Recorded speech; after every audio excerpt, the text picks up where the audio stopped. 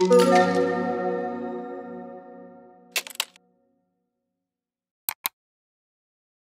guys, my name is Niraj, and I'm one of the co-founders at Ritual. I'm going to really talk about AI crypto as a whole, kind of go high level and talk about, why is this happening now? Why is it interesting? And so, a quick show of hands. I'd love to see how many of the people in the room are maybe AI people first? And then how many people crypto? Okay, great. So this is obvious to everyone in the room. AI is starting to eat the world. It's used in so many different areas. ChatGPT has 200 to 300 million daily active users in 2 to 3 years, which is incredible and kind of unprecedented.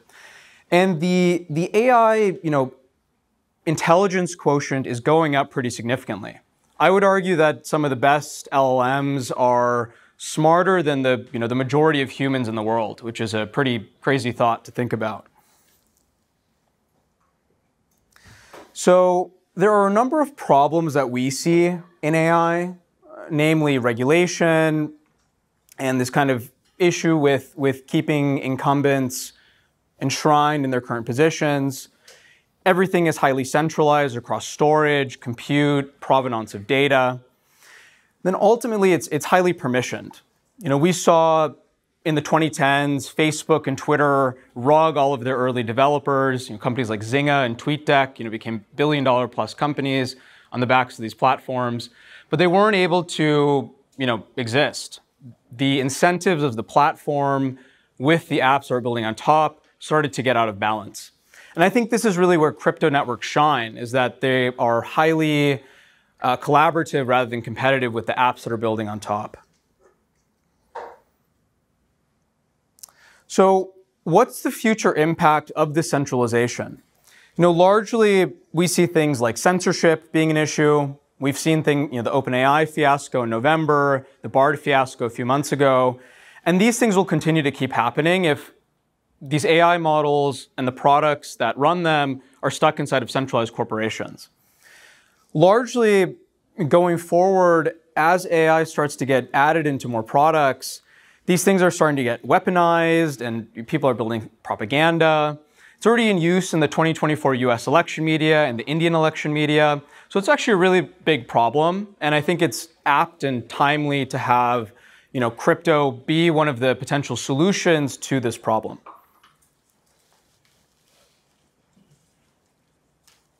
So this is, I think, where AI crypto can come in.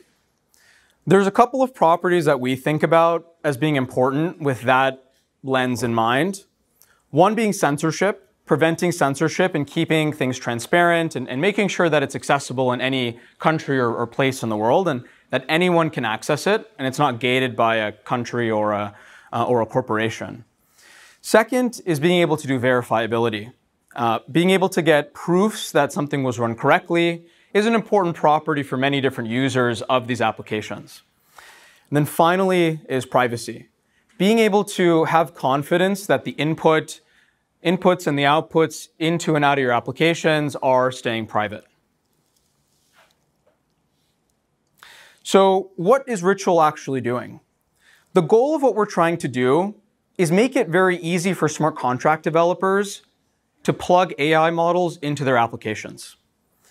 We have built a very simple set of libraries and tooling that allow you to, inside of Solidity, call out to our system intranet, which I'll talk about in a second, with a model, the features, the input from the user, and then be able to take that output and optionally leverage it on chain with privacy and proofs.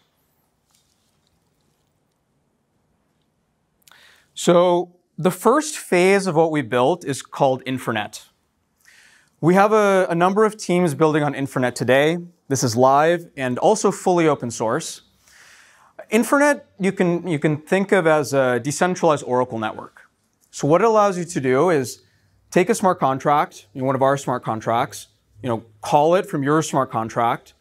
It initiates a request out to our Intranet system, which is a node system, with their compute request and the model features and an ID and other things that you want. It goes and does the work inside of a container and then returns a result back that you can then leverage on-chain. This has fairly low requirements from a system capacity, although having good GPUs is ideal for certain types of models when you're actually being matched to a model to take down. The second phase of what we're building is called Ritual Chain. So what Ritual Chain is trying to do is take the work we've done with Infernet and apply it into an execution system that now you get these sort of optional, additional great guarantees around being able to create things like agents, getting the nice on-chain semantics around tokenization, provenance, and things like that. And I'll go into that in a second. But we're designed to be fairly kind of modular and compatible with other systems. So Infernet doesn't get phased out when Ritual Chain comes out. It continues to exist. It's compatible with any EVM-based chain. We've deployed it on Ethereum and a number of layer 2s for different applications building on Infernet. And theoretically, I guess you could port it to other execution environments as well. So Ritual Chain is something that's coming soon. We're building right now. So the question is, how do you actually use this? How do you inject AI models into your applications? I've mentioned a number of these properties, being able to consume these outputs inside of your smart contracts directly. Any EVM-compatible chain can have access to this. But what actually is happening under the hood is we are extending the EVM with stateful precompiles that are ML-optimized, ML-native kind of code for things like inference, fine-tuning, vector DB stuff, and a whole bunch of other pieces. Not as much on training. Don't really focus on that. And then a developer can then leverage that in a few lines of code. Additionally, the piece around verifiability is not something that we are building directly, but we're leveraging the community. There's a number of people. You heard Modulus talk earlier today. We will leverage outside groups to bring verifiability to Ritual. And really, people can pick, the developer can pick what type of proof they want for the application that they want. I think it's really important that developers can pick the level of verifiability that they want so that it matches the cost and needs of their users. Again, this is all sort of modular, so you can pick your own storage layer, Arweave, Filecoin, whatever else. We've already built some tooling for Arweave that is open source, and you can go leverage and pull down today. And again, you can develop on Ritual Infernet, or you can use for your own chain, or you can use Ritual Chain itself. So this is a little bit of it's sort of a diagram of how you can think about this from a developer standpoint. So really, again, we're trying to optimize for a wide range of optionality, rather than be myopic about a specific technology or sort of direction. We are allowing people to build apps with different combinations of features. So maybe you want an optimistic proof for a social app you're building, but if you're building a mission-critical DeFi application like on Allura, you might want ZK proof or something like that. I think the important thing here to mention as well is the on-chain semantics. So we've built a number of libraries. This is open source as well, called Infernet ML. It'll be ported over to Ritual Chain as well. This allows you to do things like payments for the model resources, build things like agents, and then ultimately program incentives into different parts of the application, whether that's ongoing improvement of models or the usage of them, or really anything else, governance. And we also additionally allow you to either leverage closed source models. You're not going to get any privacy or integrity with that, or open source ones like Llama, Mistral, etc. I guess point on GPUs, we are not a GPU as a service company by nature. We plug into other GPU as a service providers. Ultimately, our goal is trying to make it easier for developers to integrate ML into their workflows and demand or create more demand generation for GPU as a service companies. One of the challenges we've seen with a lot of the GPU as a service companies is that the utilization rates are really, really, really low. There's a lot of supply, but there's no demand. So what we're trying to do is create new use cases, new things for developers to create that'll bring more demand to these GPU as a service companies. Okay, what are the different things you can build? We think that there's an interesting AI analogy or sort of use case for a bunch of the different subcategories within crypto. One that many have mentioned today is being able to leverage ML inside of DeFi, whether that's to do yield optimization or risk management around lending and a whole bunch of other use cases. Around content and media, we've seen a number of projects build these sort of NFT mint contracts on top of Ritual where people can go and sort of put in an input, generate an NFT, and then sell it. And I think this is going to be a really big way, these sort of AI NFTs, that people will come and get onboarded into the AI crypto space. Governance is another really interesting one. We've seen in the traditional traditional corporate space, it runs a lot more efficiently than the DAO space does today. It's kind of foreign to have all shareholders vote on every single decision by the corporation. Additionally, things like proxy services exist to delegate votes to other parties. And I think this is where AI can really help. It's not going to be making decisions on your behalf, but it can help the humans a lot with decision making. Then finally is gaming and entertainment. Being able to customize an experience to the app that you're building or generate skins or items is a really big piece of where this tooling can be used in the gaming and entertainment space. Okay, so a couple of things on where AI is enabled with crypto. It's these cryptographic primitives we've talked about, integrity, privacy, provenance of data. So being able to reward the contributors that come and improve models is something that is buildable on top of Ritual. Governance, ultimately, how is the model steered and how should the model act when given some input?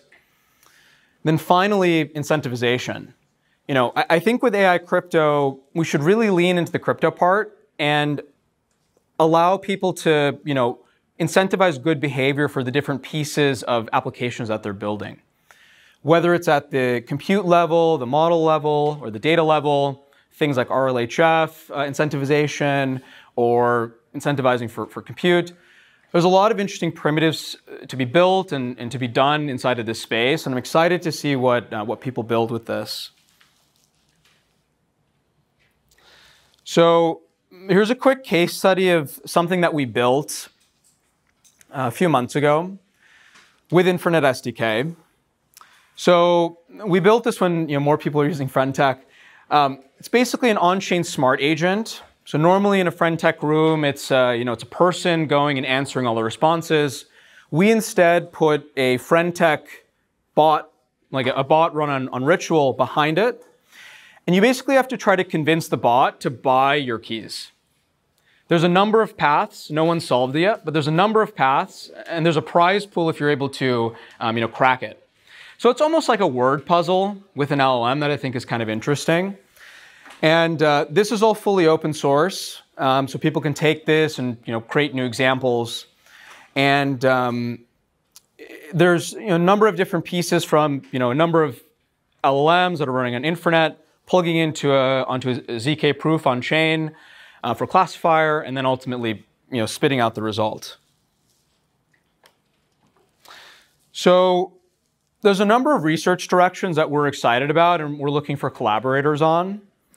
Everything from open model governance to the integrity and privacy stuff that I mentioned, MPC, TEs, game theory optimal compute routing, incentives, data retrieval and provenance, and then more research around agents. We'll be releasing some agent code in the next couple of weeks, but we're always looking for people to give us feedback on the stuff that we're building.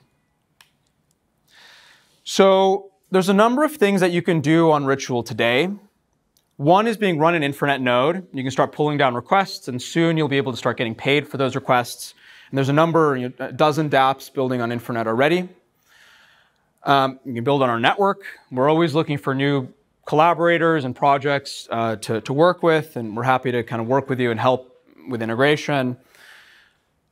You can use the dApps that are being built on Ritual, many of which we'll be announcing over the next couple of weeks. And then contribute to our open source repositories. We're a very open source first company. We've released dozens of repos of code since we started. And then ultimately, our Discord, which has a bunch of great community and stuff to do in there between, whether it's for developing or not. And that's it. These are places you can find us, and happy to answer questions if anyone has any.